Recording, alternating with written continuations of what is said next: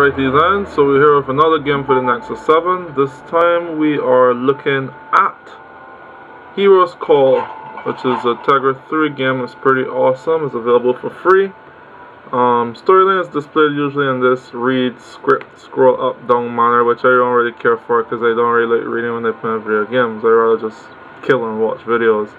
Well, occasionally I do read the boring dialogue. They tell you how to do the combos, which is you tap, tap, tap. In this game you could use gestures for skills, which is pretty cool.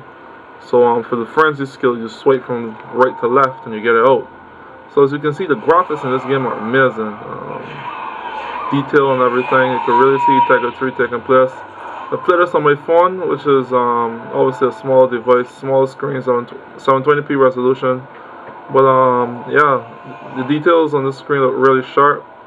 The top once, the combo. I can swipe right through myself to level up. So it allows me to, not level up, sorry, to activate my frenzy ability, which allows me to go ape shit on these guys. I've played through a little further on my phone. You find a lot of cool items and equipment. You have the appraiser, which identifies the items for you. You get more skills. You got a full tree with passives and stuff like that. You can pick up armor and weapons. The unfortunate thing is that the armor and weapons don't actually, see, these items are unidentified, so I have to come to the appraiser to get identified, and then they'll get their additional attributes. But yeah, the only downside I see in this game so far is that you don't actually see what the items look like on your character. There are a bunch of little things you can break that drop money and sometimes items if you're lucky. Overall graphics and gameplay is pretty good. I can't say much for the story because like I said, I've played it without following it. But there are different characters you can play which you can unlock apparently with in-app purchases. But I usually play the tank or warrior class anyway, so it doesn't really matter to me. You guys that like playing healers, mages, assassins, sleeves, you guys are really gonna want to you know, take a look at that in-app purchase thing.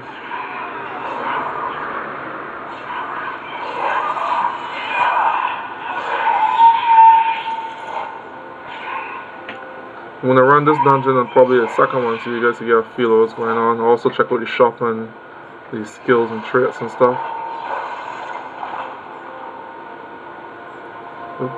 Blue bag means rare loot.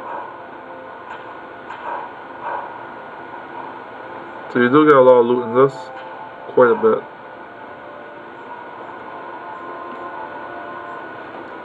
I guess it's reminiscent of games like Diablo style and other type top-down dungeon crawlers.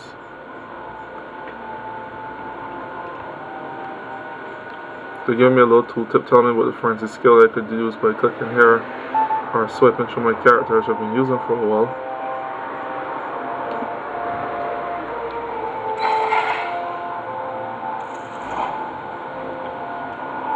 There's usually a lot of alternate paths you could explore, but I think I'm on the main path right now.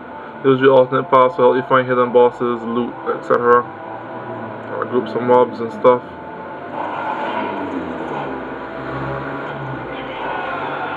So on my higher level character, I have an ability, if I swipe from left to right, I do a whirlwind slash, and if I double tap an enemy, I do a shield bash. And then there's one where I drag my finger across the screen and the character does essentially a charge. Oh crap, my inventory is full. Okay, I need to drop something. Oh, a lot of swords. None of them are really good. I have a lot of crappy swords. So I'll drop that. Pick up this rare thing over here.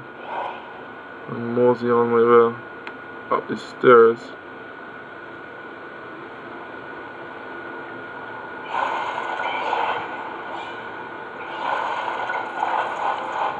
And here you go, I completed my first dungeon.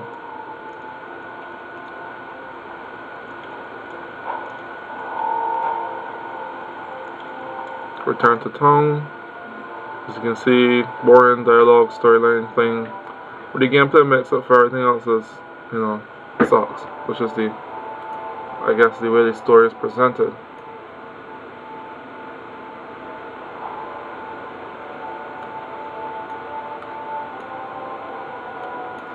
leveled up. So this is a skill 3 I was talking about. So you can see there's a passive to increase critical chance. There is vengeful target. Every range attack that hits you refills your vengeance. And then there's the shield bash, which I'm gonna get, which allows me to stun my enemies in area of effect. I'm gonna sell some of this equipment, the common stuff. And common meaning that it's not rare, it's not green or blue. Now you can sell the uncommon stuff here. The problem is that you don't get as much money as if you appraise it. Appraise is essentially identifying the item, find out what it's really worth, what it can really do. I'm gonna go to the merchant, go to the appraiser. I'm gonna identify this blue shin guard here. Now for 1,000 gold you can unlock other slots that allow you to appraise other things. But for now I only have one slot unlocked as I just started playing on this tablet. So apparently I'm waiting for the next quest. Would you like to hurry the summons at no cost? I guess. I'm gonna run through another quick dungeon here for you guys. Skipping storyline again.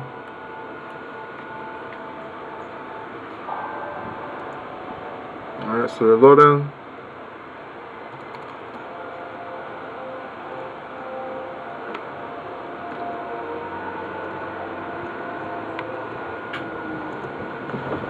Alright, so let's go.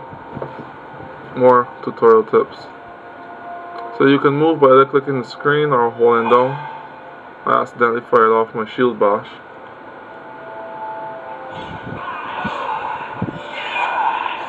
Let's see if it's back yet. Yes it is, let's try it.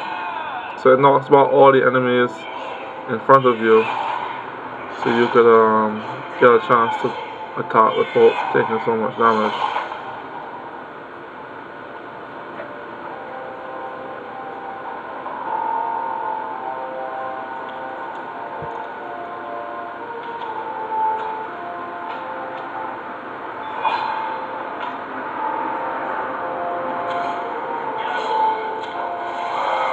My friend's young though, I have to kick someone else. So you attack the enemy once per swing, and that gives you a combo that does, I think it's 10% or 20% more damage each swing. So you're not just swinging wildly.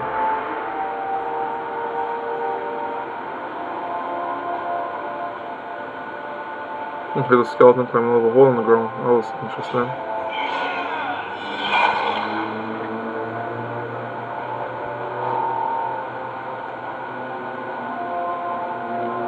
So as I didn't read the storyline, I have no idea what my quest is. Most of them are kill or find something or find people, rescue. So far a decent variety of missions. Oh, there's a gold bag. I think this is a legendary item. Nice. Oh, lucky me. Yep. Legendary short sword. Nice. Oh, I hit drop. Let me pick that right back up. Can't equip it until it's appraised. You can buy scrolls allow you to identify stuff, or you can appraise for free at the apprentice dude. Yeah, I found an epic item now, epic wooden shield. So you do get a lot of items. It's all for those item whores that play Diablo and other light games. You will really get a kick out of this game. It actually intensifies later on you get in the game. You encounter tons more enemies in combat.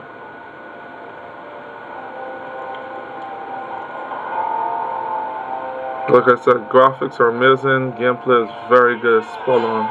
Only downside to this game is the story is not well presented. I think even if the dialogues had audio, it would have been much nicer. But for the Nexus 7, this is a really good game. Controls are cool. Feels good to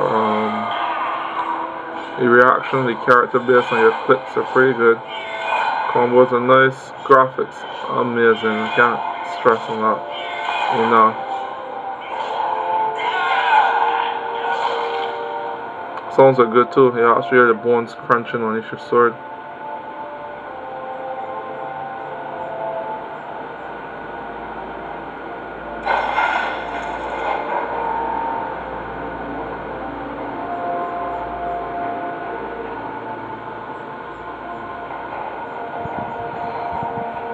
giant spider. Oh, not giant, this is large.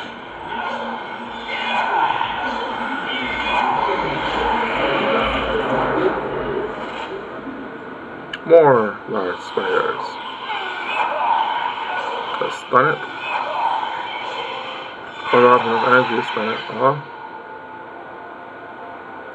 So you got a crowd of skeletons here. I'm gonna run past them and double back, do a group stun, and then take them down with the incapacitated. Only managed to stun 2, so I'm gonna see what I can do here. And my energy is low, so I can't use my skill. I just stun these 2 again.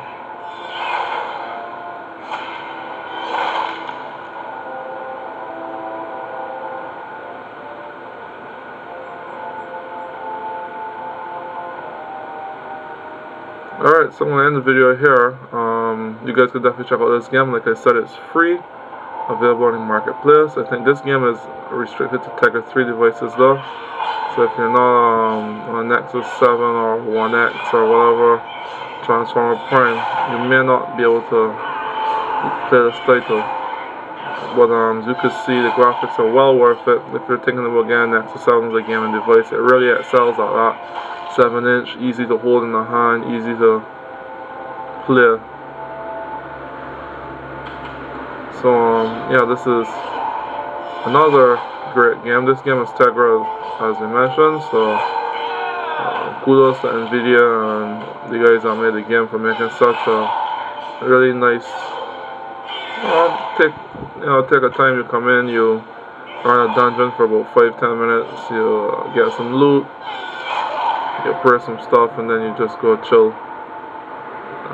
Some people may play it more hardcore than others, but yeah, to each his own.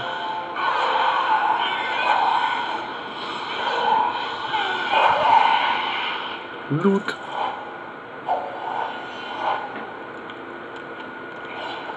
That is the end of the mission, so I'm just going to complete it. There's the guy I'm supposed to be looking for. Rage!